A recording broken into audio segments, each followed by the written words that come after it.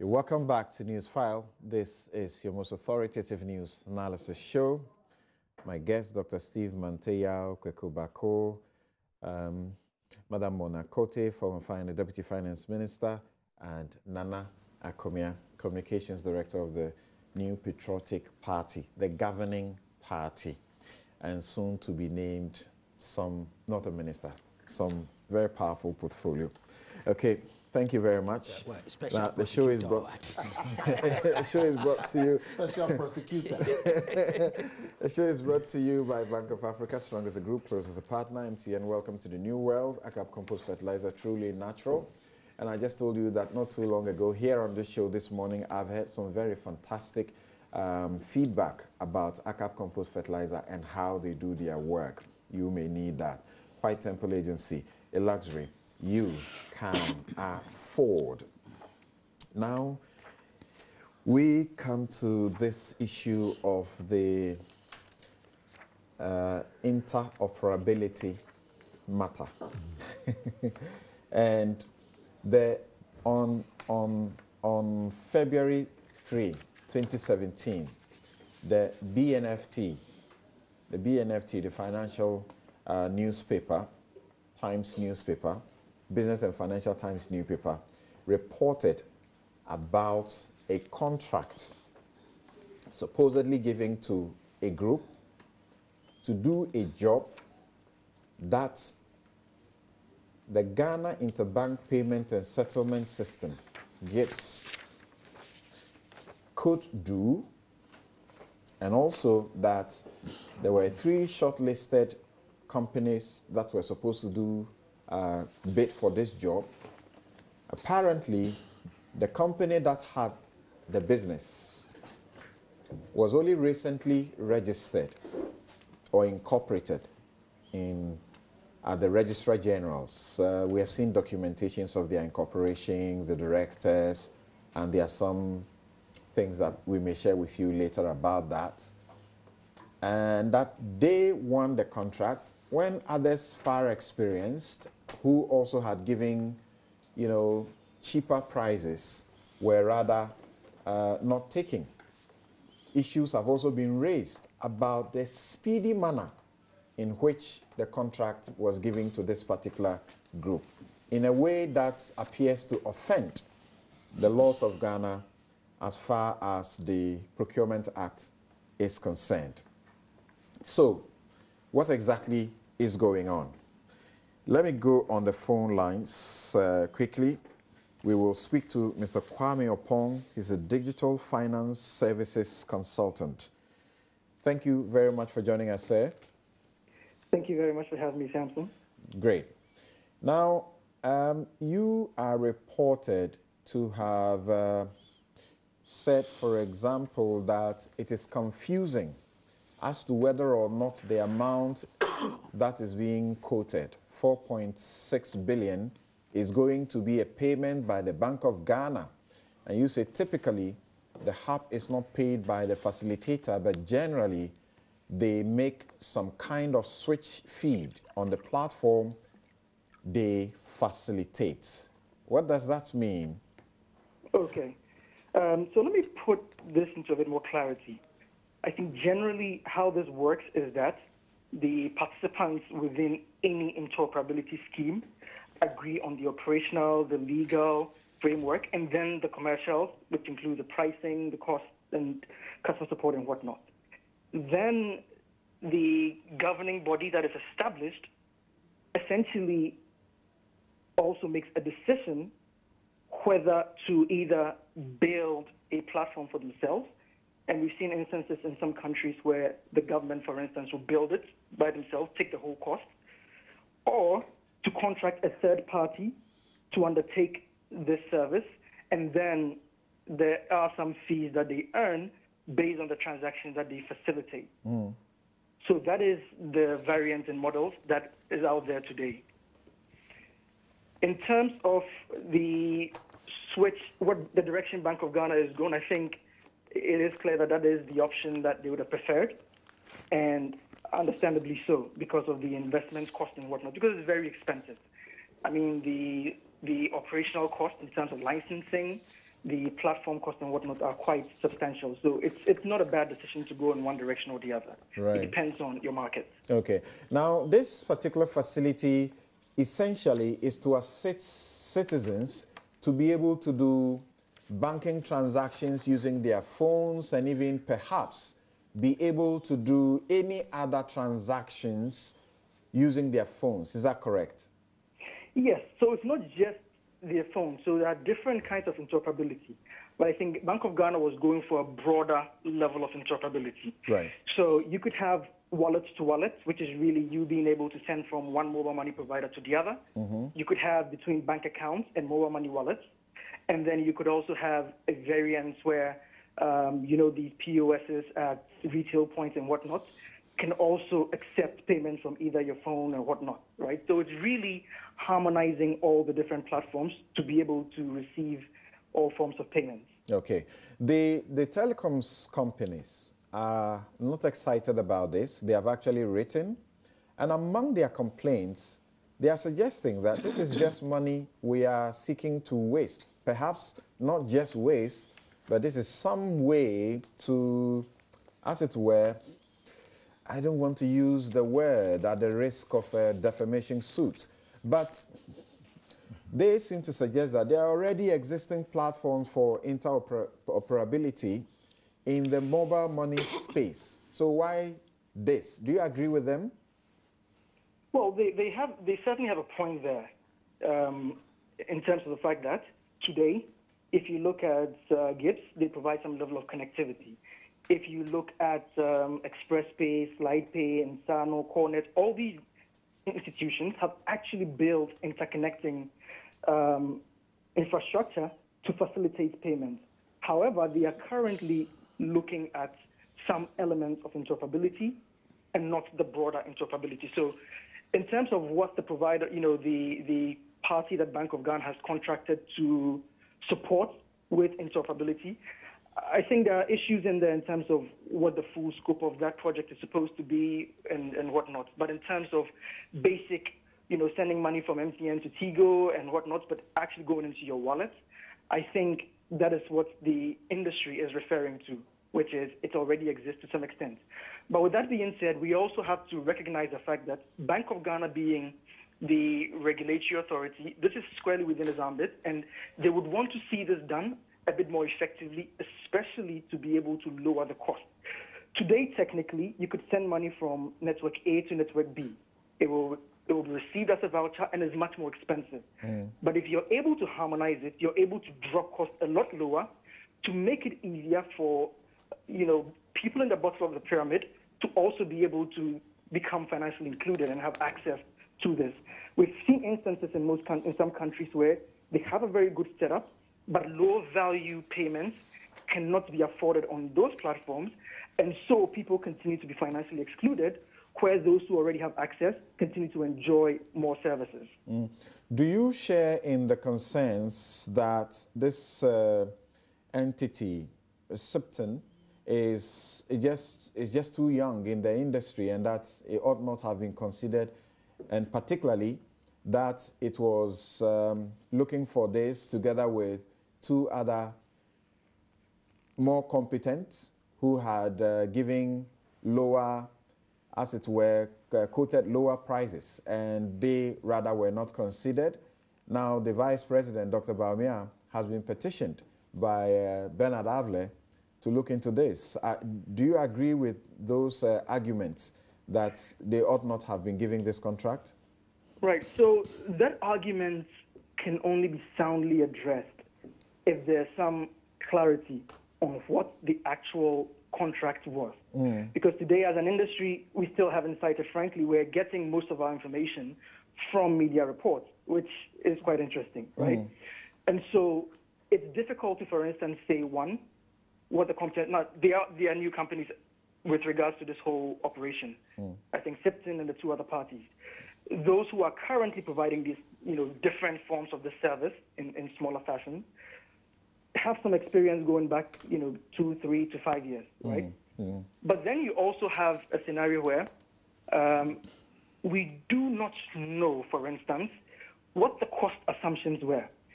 If you hear something like a 14 million and then a 4.6 billion, obviously something is off. Now, what is it, right? Is one person looking at an operational cost over a period, whereas the other person is looking at a setup cost?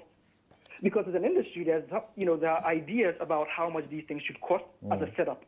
But in terms of its long-term operation, there are potentially costs that are dependent on what the central bank wants to do. If, for instance, the central bank wants to just allow you to be able to send money from Airtel to Vodafone Cash, Airtel money to Vodafone Cash, there's that scope and it comes with its cost.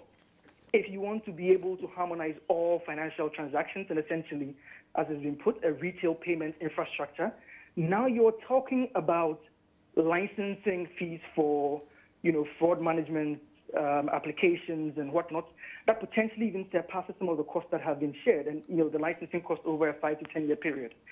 So without really any information, any official information being put out there from the central bank in terms of the cost and the scope, it's very difficult to assess the cost.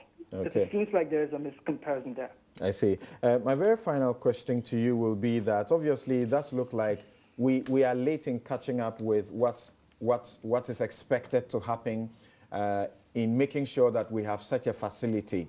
I've been reading about Kenya, Nigeria, and more importantly, South Africa.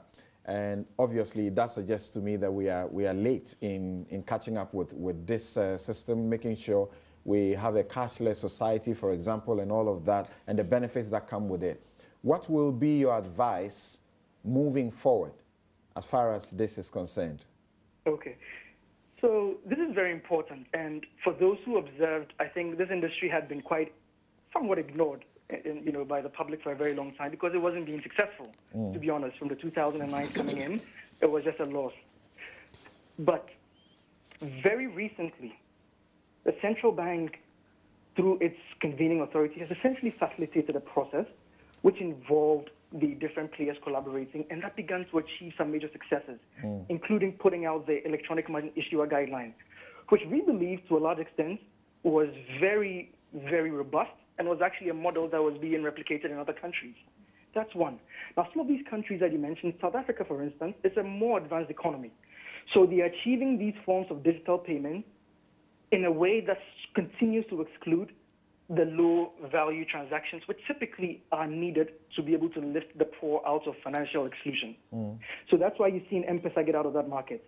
You look at Nigeria, for instance, their regulatory framework does not really enable this, so mobile money is still far behind in Nigeria, whereas they've been more successful with their cards. And in Kenya, Kenya was the original market, and so they've been more successful. But I think from a Ghana market perspective and from a central banking and industry perspective as well, the central bank needs to continue to facilitate, not really, sort of dictate and whatnot. The central bank needs to facilitate, and I think to a large extent that's what they've tried to do. Then the industry needs to collaborate, which as well continues to be the case. This is a very challenging situation that seems to have come out of nowhere in the sense that I don't think the industry was fully involved, and that may have been reflected in the letters they may have written because, like I mentioned, there should have been some form of council that decides even what the technical and commercial requirements are. And then to be able to determine who is the right kind of player to be able to support it. There's nobody offering that level of interoperability in the country. And frankly, it will shock you to know that in the market that has had the most successful interoperability, there was no switch. Tanzania is just a bank sitting between two mobile money players doing settlements, and they are seeing amazing volumes. Whereas markets that have set up a switch, Pakistan and whatnot, are yet to see any successes close to that. So it's really a matter of collaboration and facilitation. And I think this issue, hopefully I'm speaking for everyone who's in the industry, that the earlier some resolution can be brought to it and clarity is brought to what's happening, the better it will be for players because of the investment issues, for consumers, for their confidence, and for the central bank for the reputational concerns that may be emanating from this ongoing issue. But it's quite unfortunate. Kwame Opong, we are very grateful to you for making time and to speak to us. Thank you very much. You're very welcome. And he's sharing quite some very good expertise there. Now, come back to the studio and start with Madam Monacote.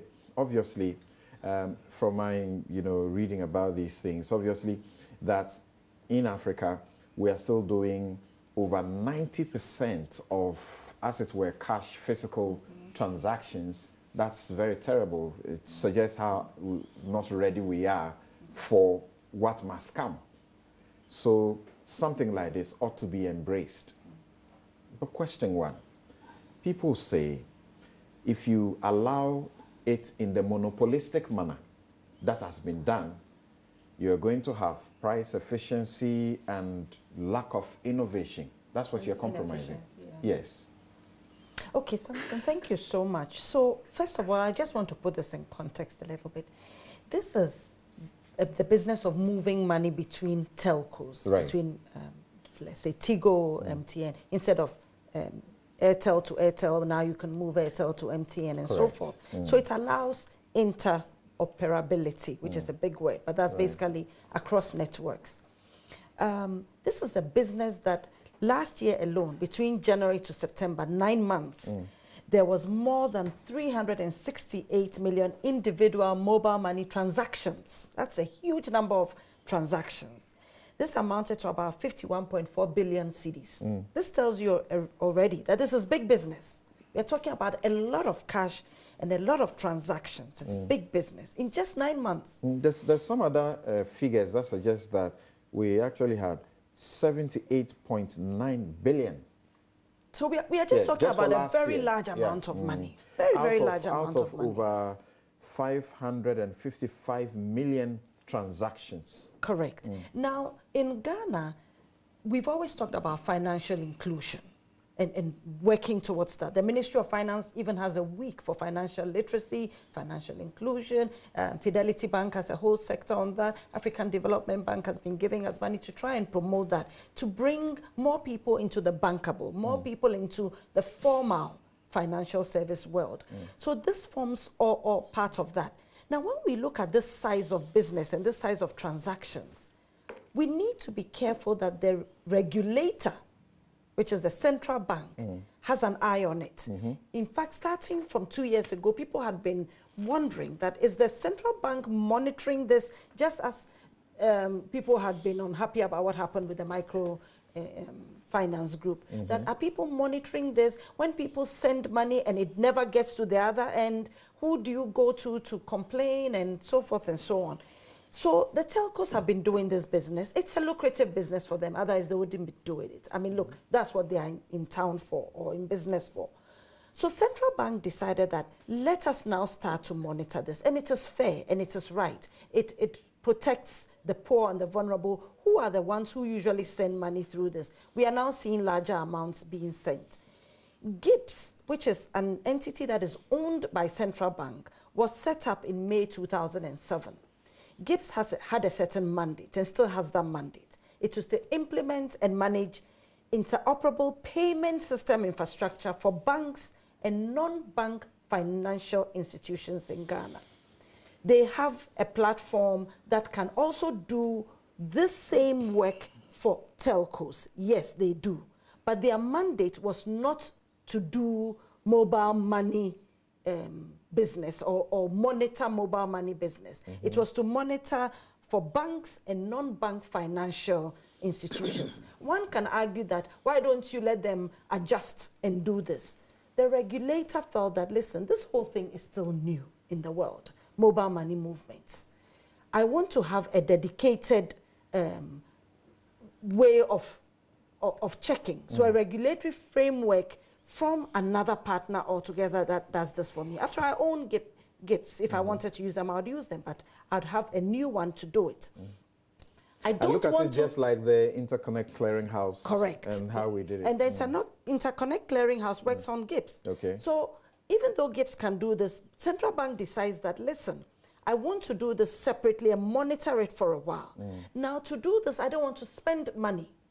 So Mr. Pong spoke about the different business models. And the central bank chose the model where the company that will do this regulatory work will fund it, charge a small user fee to recoup the money. This is a long-term investment. It's not short-term. It's not medium-term. So it's like actually long-term. Like you said, among other things, let me now just So come the down central here. bank is the regulator and has chosen to do it this way. Fine, and you're talking about they having to charge a certain rate There'll and be a then user fee, recoup a user fee and recoup. But the question is, how did you come to settle on a company that was okay, so let's talk about who is doing it. 4.6 billion instead of one that is giving you 14 million and one that is giving you 5 million. So Samson, I was only seeking to establish the need for this and why the Ghanaians regulator would do this. So Yes. it's within regulatory framework approach. Then in making the choices, we do have public procurement authority in this country. Okay. Government institutions must go through the process at the PPA. So the central bank apparently put out a tender and some companies came forward. Right. The companies that came forward came based on a certain terms of reference that central bank had. The three of them may have met it or may not meet it. From what we are reading and hearing, the three that we are speaking about qualified. all met the criteria right. at different costs. Now, I don't even know for a fact that the Sibton switch company quoted 4.7 billion. That I think there's a bit of a question mark. I'm going to have to check that. And perhaps central bank themselves should come out and say exactly what the quotation was. Okay. I'm hearing that it was not that amount. It was not the 4.6 It was not billion? 4.7. Yeah, it was not 4.6. So let us find out whether that is the, because that seems so far from the other two. It's like an outlier. Right. These are millions and then this is especially a billion. in the context that all qualify. Yes. So I think that should be checked. And central bank should come out and give us some clarity on that. When you spoke about the age of the company, that it was only set up recently, a company can be new. But the people who work in the company, what is their qualification? What is their CV? What is their resume? How long have they been doing this? It is that team that is important. Okay. So I think that if we had the information... important is that, and it's where perhaps track people are record. raising question, apart from track record, equally important that these individuals, since they're going to handle money belonging to the state somewhat, we ought to be assured. Let us be careful here. They are not handling money. They are handling the flow, but they are not actually handling the money. The money is not theirs to manage and manipulate. They are only watching the flows to their ensure. fingers being pointed at some of them who have dealt with entities that have had questionable operations in Ghana. Samson, I won't speak to that because I don't know that. But let me just speak to the fact that I'm sure they are we'll get to it in due They are course. managing flows. So maybe just answer this. People want to know what process led to they winning. Was there public consultation? People want to know about that. The regulator doesn't always have to go for public consultation. They can consult if they wish to, but the regulator knows what they are looking for, which is how is money moving from place to place. And when there is a problem, it's not the public that will solve it. It is the regulator who will solve it. So they want to put in place a system to monitor these flows. It's not that this money goes to anyone. So that process of picking who will do that, if they didn't follow the public procurement process, then yes, we must take them to task. So I think what is important is for central bank to publicize how they went through the public procurement process to arrive at choosing this company. I don't think we should jump the gun by assuming that because they were newly formed, they are not experienced, they are not qualified. Most likely they are. And then exactly what they are coming to do, we know it is what the regulator wants them to do. And the regulator is not spending a penny. So no one should think that the regulator is putting out 4.6 billion. That's not true. I do think the regulator should come out and let everyone know, since nowadays the public and everybody is so interested in how public financial management is being done. I think that in the past all this was not shown, but maybe now the central bank should come out and explain some of these things. However, we should be careful. You said you're not going to answer the question about the reputation of the individuals because I don't know. Because you don't know? Because I don't know. Okay. But you would have known Didn't you have something to do I with wasn't the part of this central bank? No, I Okay. worked for the Ministry As of a minister. Finance. Yes, as a minister Yes. of finance. Yeah, but we don't involve ourselves in the day-to-day management of the monetary policy stuff. Okay. They have their own management. They have a complete governor, and they Right. have their deputy governors who handle these Okay. things. Well, that's interesting because it's a bigger issue that should come up. Also, public money is not being spent. We are Okay. not putting out money. It is the company that they have gotten to through the tender process who is going to spend this money. Okay. The central bank is not putting out money. Well, Ghanaians have heard this over the time that, oh, the state is not paying any money into anything, but in the end, it's a PPP, it's a public-private partnership. And therefore, if this system doesn't work in getting the regulator what they want, which is checking on it, the person installing or putting the system and doing the job will not get any money. Okay, right. Now, maybe I should have Akumia speak briefly, then I'll come to you, Doc. Yes. Nana, what do you say about the questions that are being raised? Of course, after the BNFT did the publication, of course, nobody has seen the contract yet. Then you had other media platforms doing stories about this, and then, you know, putting forward the tender documents out there, you know, or what must have been some situation out there, and then also the telcos and the content of their letter that they sent to the BoG, quite significant, that they have been in this business, they have set up subsidiaries that are already doing this job. So like the interconnect thing that we had all the arguments about, why do we need this? And why did we settle on this entity that is going to cost us so much? Well, thank you, Samson. I think the onus is on the Bank of Ghana to come out and make full disclosure, because there are aspects of this contract that are of great interest to the public. The ordinary Ghanaian on the street will want to know how this will affect the cost, because mobile money transfer, for example, is going to be huge on the horizon as far as money is transferred. Every time you go to where the stores are, there's always business going on. Okay. And they charge you transfer 2,000, they charge you about 20 cedis, and then the person collecting the 2,000. Okay. So let's be summarizing what we are saying, but at least get to the details as much as you can, but be quick with them, because you don't have time. I have just about 10 minutes to add to the 12 so o'clock for us to go. The BoG has a duty to come clean, do a proper briefing, press briefing, where all the issues will be tabled, and then if they have convincing answers. Some of the issues have been canvassed already. The gap between the other bids and the winning bid is so huge. It has to be explained. The fact that we are not spending any money, it's just we are selling a service, and the highest bidder is what you take. So we are not actually spending any money. It has to be explained. How would that affect the cost to the consumer? It has to be explained. So it's up to the BoG now, and I'm hoping that they should be compelled to come out and provide full disclosure.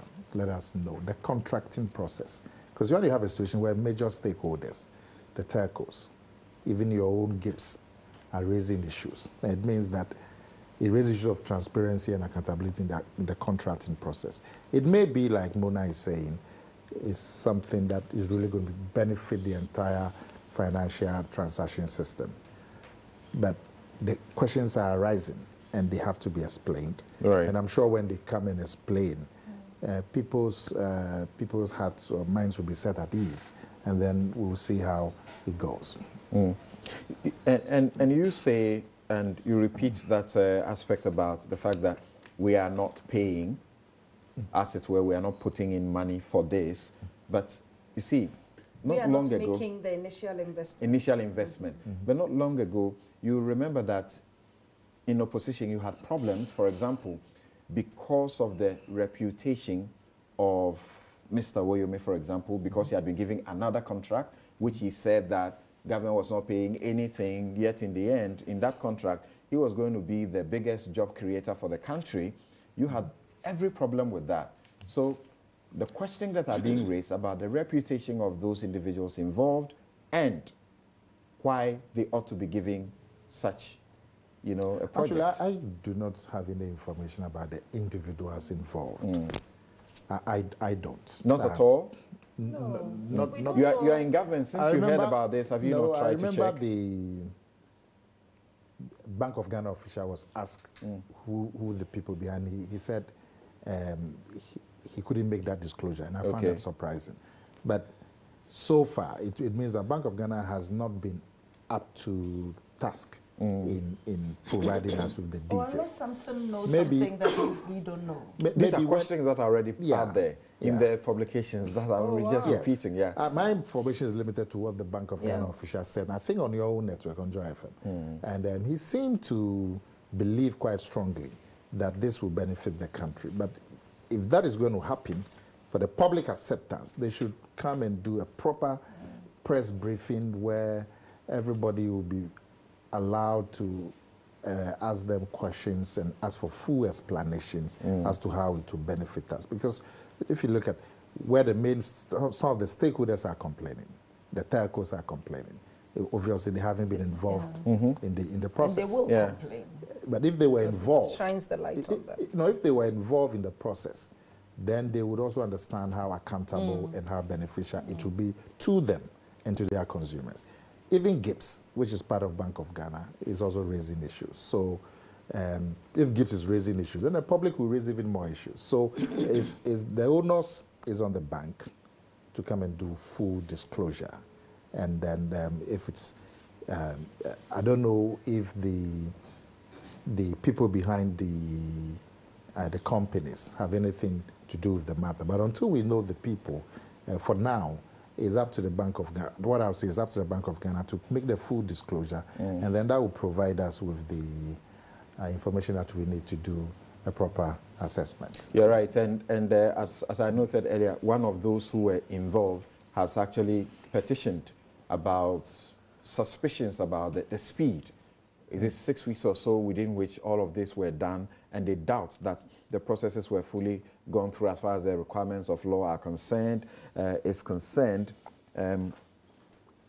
the question about the figure that Madame Monacote is saying, yes, they may have to come clear because it does appear that's not what it is. The tender documents that we have seen so far, there's no question about the figure that it's 4.6 billion. From where you sit, why do you think this must raise any eyebrows at all? Well, thank you. It should raise eyebrows because we are talking about the integrity of a procurement process and of its outcome.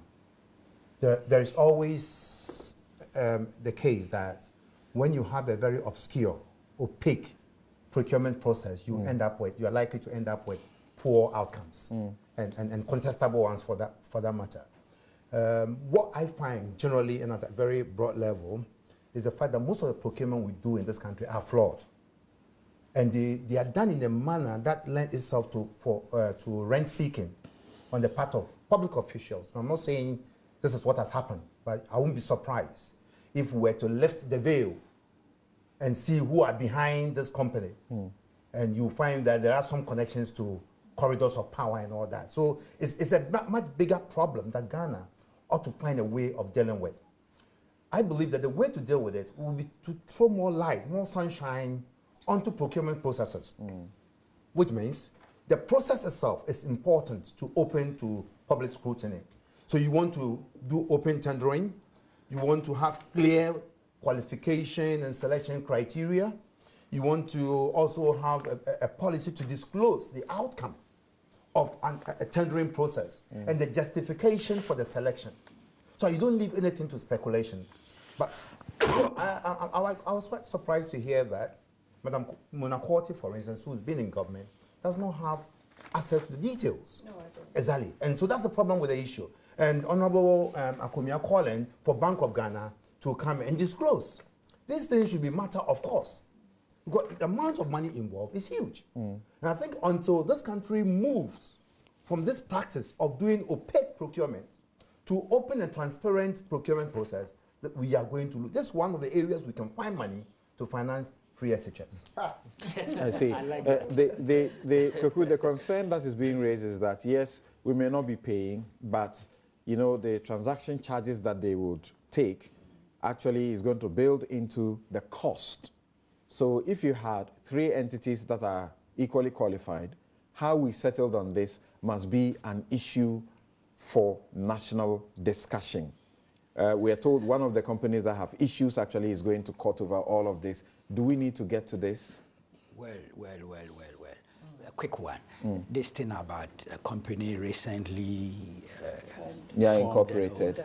I heard the same story. I remember when Cosmos came into this country. Cosmos too was newly constituted then, but its expertise, the guys who constituted it, had a long history in the Equatorial Guinea and all the rest. So I think we had the same arguments about Fortis or whichever they were that were taking over Merchant Bank and all. One has to be very careful about that. There are recently formed institutions or entities that have delivered. That's right. Some have also failed. So it's not a 100% thing. Okay. You know, but and let me be honest, it's a confession. A very scanty information on this. I don't have the competence to actually interrogate this issue. I'm being very honest with you. It looks like some rocket science for me.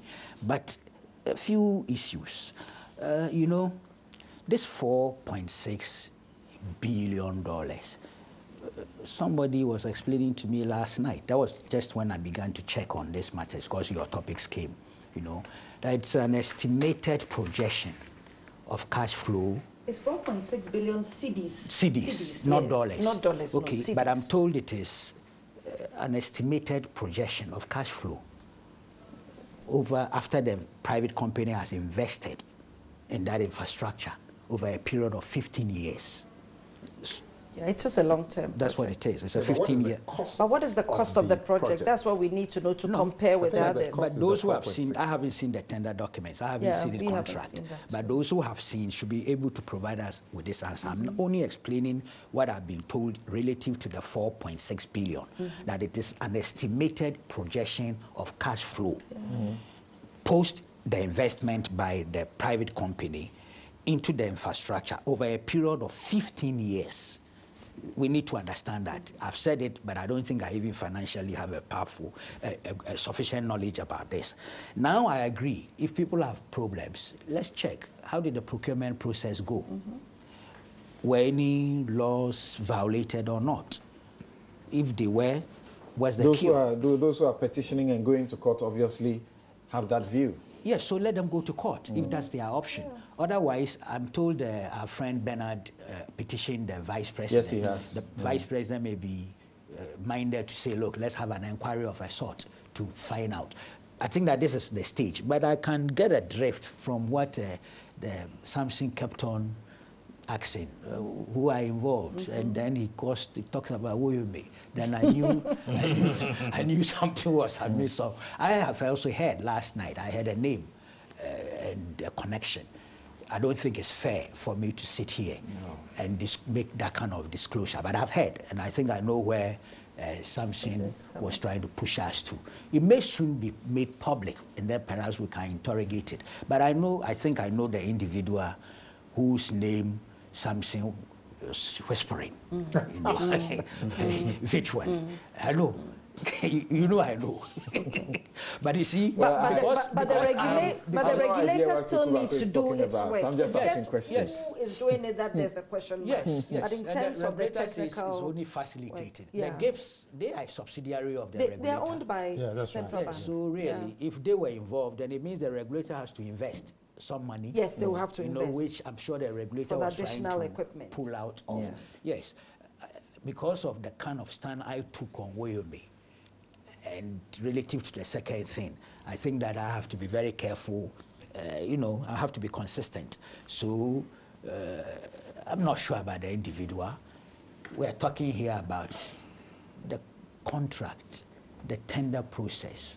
Did they go through the normal things? The way you make things, when you check it, it didn't go through any of those processes. So I'm unable to put the two together. They are not comparable. until and unless I get evidence that this procurement process also suffered the same deficits that the Woyome one suffered, I'm not able to put them in the same category. Thank you, Kwekubako. Something, just a quick one. One thing that we don't do in our procurement process has to do with cost benchmarking. Okay. So before you even put out the tender, you need to have a fair idea how much it should cost you. Exactly, we don't do that. Exactly, they do have a fair idea because we have information credible, measurable, or actually factual, that in a year, this is how much we got from transactions through this mobile whatever system, and that the value of that was this amount. So they are able to project. The question people are asking now is that if you have 3 who are all qualified, and then one has a price that's inconceivable if you compare to the all others. Qualified in terms of their technical know-how, track record, compared to the capacity. others, then it means that the cost that the individual will be paying is going to be higher to be able to get. But something, whoever more. doesn't win will always complain in any race. But what you said, Not when the process has been open. Yeah, what you said is, I think, very important. Bank of Ghana has to come out and throw light on this. Yeah, okay. And then that way, once there's credibility there, next time Bank of Ghana is doing something, nobody's going to start querying and second guessing and all that. But this nation has become one where everything is now second guessed because of what has happened in the past, I guess. I mean, look at us talking about Woyome today with respect to the regulator picking a technical expertise. We made a second contract. There was a certain second contract which was of dubious validity. So let's call on Bank of Ghana. I'm sure that much of the conversation around it was because of his reputation, because this was a state. I won't deny this that. was the state that was prosecuting him for wrongdoing, for fraud and everything. You are right. And the same state turned around to give him a contract. You have a so point. the suspicions are being raised here is that if you have individuals who have reputational issues, why Bank do of you Ghana go must give come them out and this give contract? clarity. I will not challenge you on that, but still we need to look at documentation and everything. Okay, so this show, as always, brought to you by Prosecure. Prosecure tea is a specially formulated health drink that improves the following problems in men. That's urinary problems. Frequent urination during the day and night, delayed urination, straining during urination, urgency to urinate, interruption of urine flow, dribbling of urine after urination. Prosecure from Medimosis Process Center. You can locate them at Adenta Barrier, Tema, Ejay Kojo, or Ahinema Kokobing in Kumasi. You could also call 020-8140-668 or 0244-06-8447. And you could install solar power today from the world's leading brand, Victron Energy.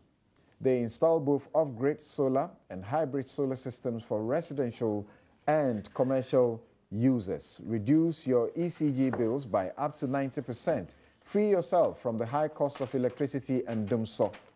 They offer 5 years warranty on products except batteries that come with 1 year warranty. You can call them on 054 11 23 430 or 020 700 26 45. You could visit their showroom at number 10 Abaka Road, Tesano, first floor, same building with the Zuzu restaurants.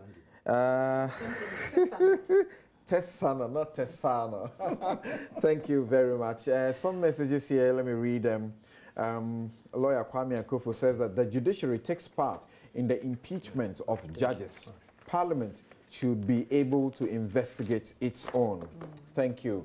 Now, Eric Mesa says that oil wealth is not the same as the Heritage Fund.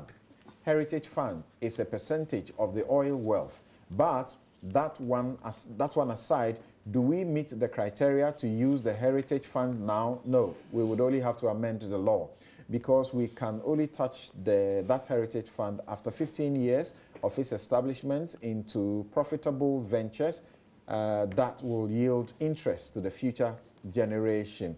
Aside that, we can use that fund when our oil resources have been depleted, and that is what the law says, depleted.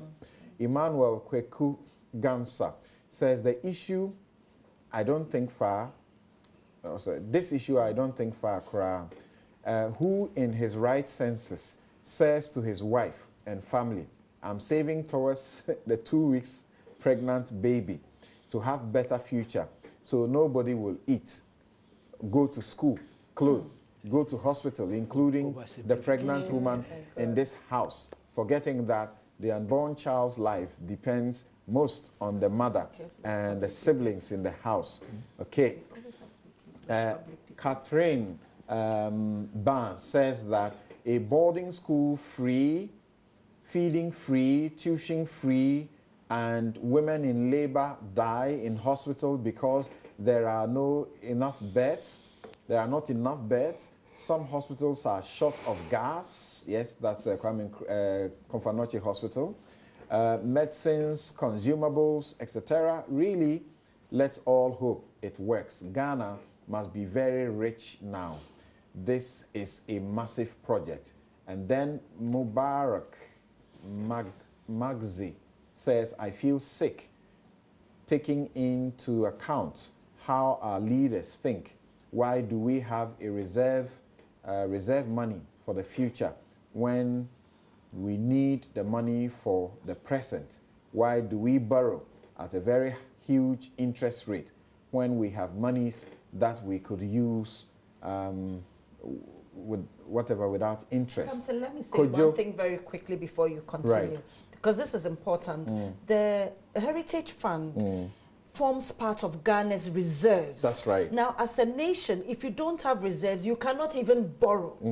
To be able to borrow, you must have something as security or collateral. The Heritage Fund is 9% of the total oil revenue, which is a small part of our revenue. So please, viewers and listeners, note that we are talking about a small part of our revenue. Don't keep thinking that that little money that you're saving, you must spend it today. There is a whole lot more that you can use judiciously now. So I just want you to understand that. So don't say that we are saving instead of borrow, whatever. We are saving and then we are still borrowing and we are still not having enough. That amount that is being saved is very little compared to the amount that we have available for other things. And surely we must have a reserve as a nation. Okay, last two messages. Eric Kojo, Timinka says that I agree with your panelists that the president is still in campaign mode. In my opinion, the free SHS should be progressively free. I don't think this new administration really put in place the necessary plans to finance this free SHS.